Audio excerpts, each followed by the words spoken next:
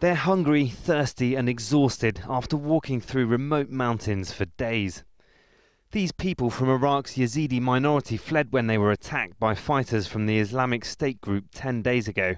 Some tried to fight back. We put our families into the mount and we stayed behind fighting. We continued to fight for 4 consecutive hours until the armoured vehicles reached our barricades. We came down from the mount and walked for more than 12 hours until we reached the road. We were later transported by cars into Syria. We pray to God to punish those responsible. Now they've reached the relative safety of Iraq's Kurdistan province. This floating bridge was originally set up to carry aid from Iraq to Syria. Now it's a lifeline for the tens of thousands on the run. Other families have made it over the border into neighbouring Turkey, where they register with authorities. From now on, these tents will be their homes. Many of the Islamic State fighters that they ran away from themselves feel marginalised by the last Iraqi government.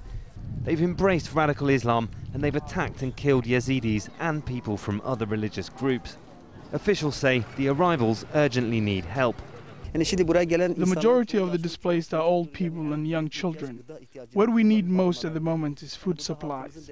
But as the number of the refugees is rising, the situation is getting more difficult.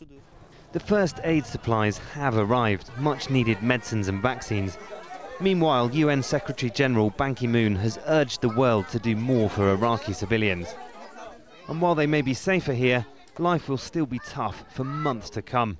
They don't know when it will be safe to go home. Malcolm Webb, Al Jazeera.